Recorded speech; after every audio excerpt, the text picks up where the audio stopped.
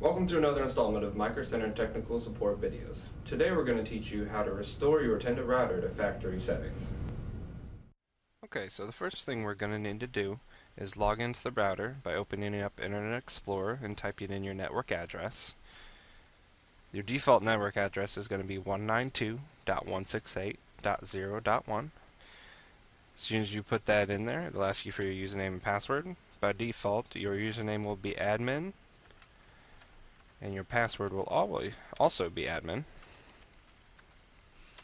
And you put that information in, log into your router, and then we'll go down here to System Tools, and then click on Restore to Factory, and then click the Restore button over here.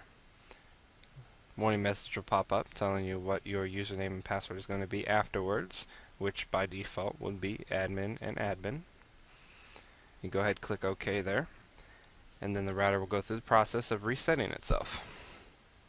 As soon as that's done, it'll ask you to re-put in your credentials, which is going to be your default username and password. And as soon as that's done, your router will be reset. If you need any more help or assistance, you can always visit us at microcentertech.com for more articles.